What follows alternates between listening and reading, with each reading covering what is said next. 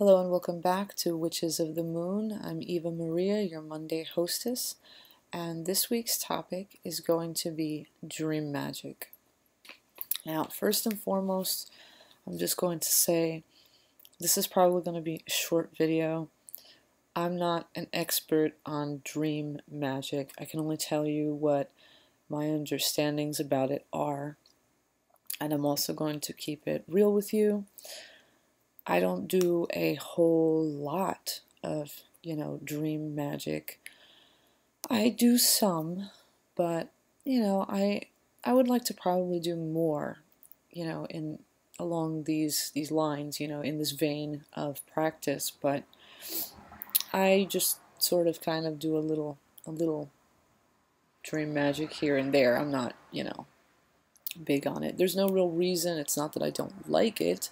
It's not that I don't think I could do more with it. I guess I just sort of maybe prefer or enjoy doing things, in the waking state a little more. But, that's neither here nor there. The topic is dream magic. I just wanted to let you know, I can tell you what I understand about it, my points of view or things like that, but it's not like I am the definitive source, I'm just here to introduce this weekly topic and tell you kind of from my,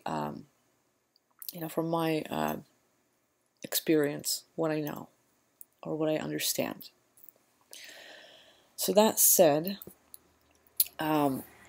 first, what is dream magic?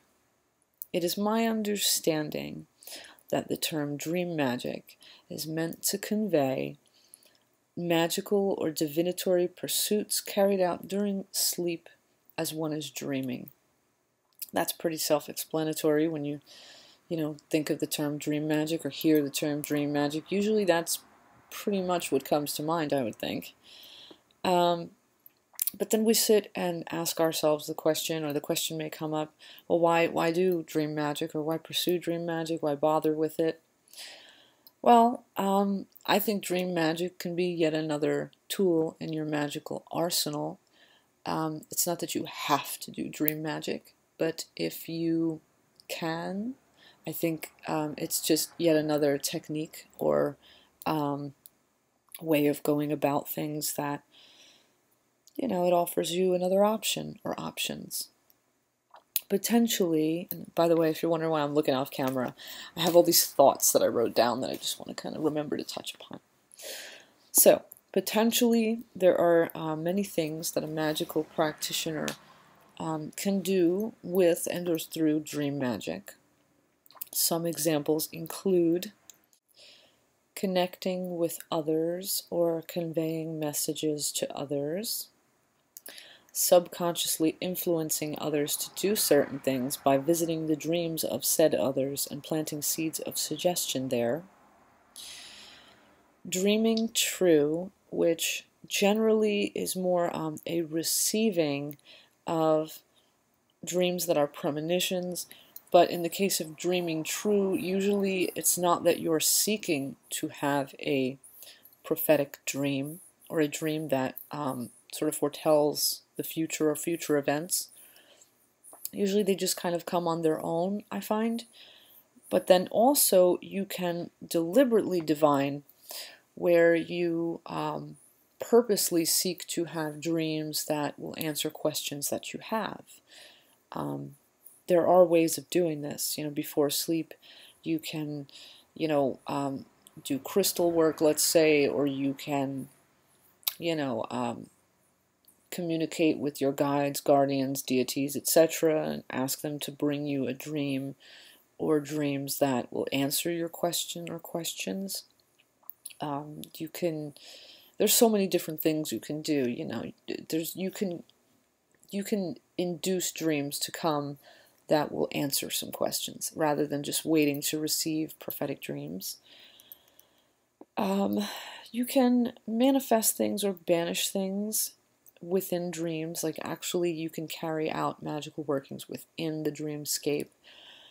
And this is very much like casting magic in the waking state, only instead of working from the physical plane to the astral plane and then having the effects sort of ripple back to the physical plane, you kind of essentially skip a step and you just work from the astral plane, and then the effects would ripple back to the physical plane. So these are just some things you can do. There are many other things you can do. These are just some things that come to mind.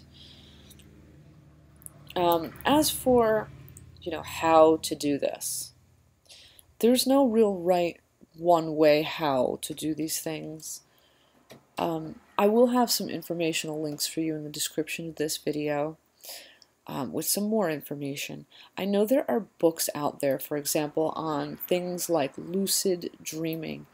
And I would think, personally, that if you were to learn about lucid dreaming, that would probably help you to have more control in your desire to deliberately, do things magically, whether they be spell work or whether they be divination or whether they be reaching out to others. I think if you're aware that you're dreaming, you have more of an ability to exert control within a dream to do the things you want to do. So being that lucid dreaming is the state of being aware that you're dreaming, I think if you're aware that you're dreaming, you probably have more of an ability to then say, okay, I'm in a dream, now I want to do this, and then you can just do the things you want to do. So that might be something you want to look into. Maybe research lucid dreaming. And there are other things you can learn about too. This is just something I think might be helpful. Personally, I haven't yet, that I can think of or remember, I don't think I have. I haven't deliberately visited anyone's dreams or deliberately worked magic in dreams. I say deliberately because I have had dreams where I did do things, but it's not like I went to sleep with the intention of doing something. I have sought answers from dreams, though not many times. I've had experiences also with dreaming true. I'm not a person who dreams true on a regular basis, but I have had some dreams that proved to make sense once I woke up and discovered what was going on that day. And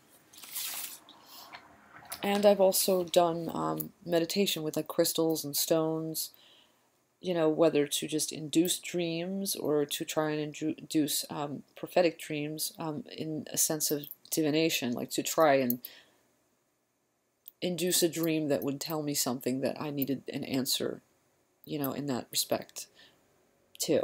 Like if I had a question, I may use a crystal, meditate with it before I go to sleep or as I'm falling asleep.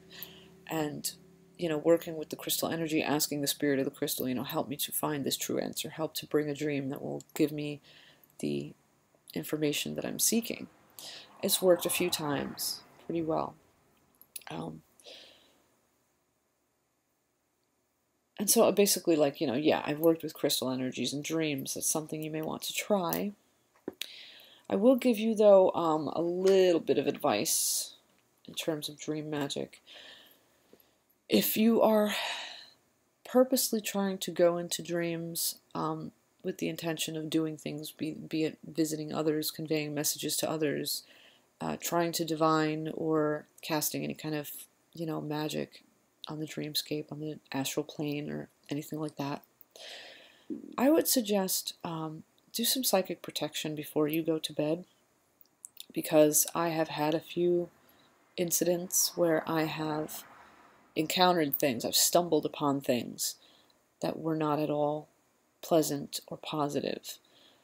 There was one time where I encountered something just purely, I don't know if you could say by accident, I just kind of stumbled upon it, and this thing was so evil, and I was trying to banish it in the dream, and I found that as I was incanting at it, I could hardly breathe. I was having trouble breathing as I was speaking the words.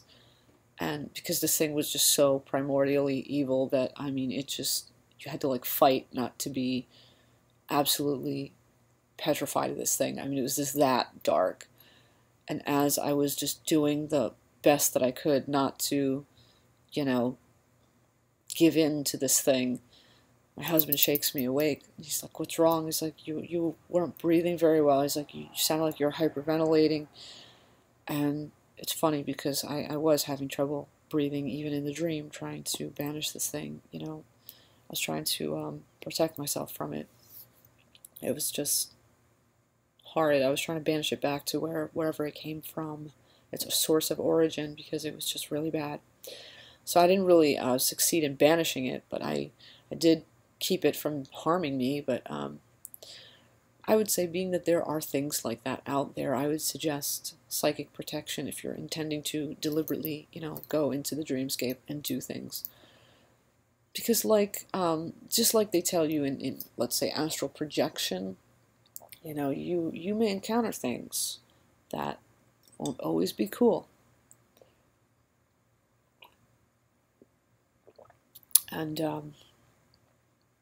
I guess this is pretty much the extent of what I can really say about my understandings about dream magic. I do want to show you once more. I have this one stone. I mentioned that I meditate with stones and crystals a lot. I have this one stone here. I call this my dream stone.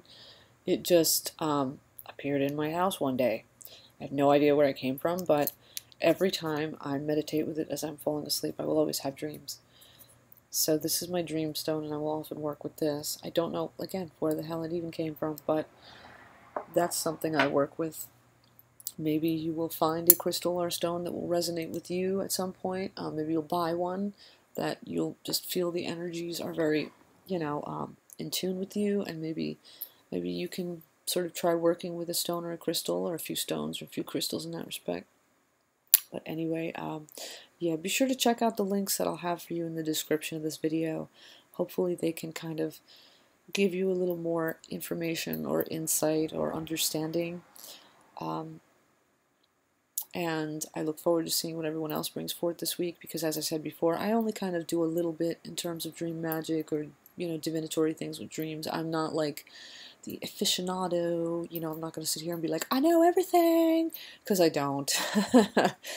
But regardless, I hope I've given you something worth something. I'd like to say blessed be an Ashe. Have a great day. Until our next exchange, until next time, bye-bye for now. Stay awesome, okay? Bye.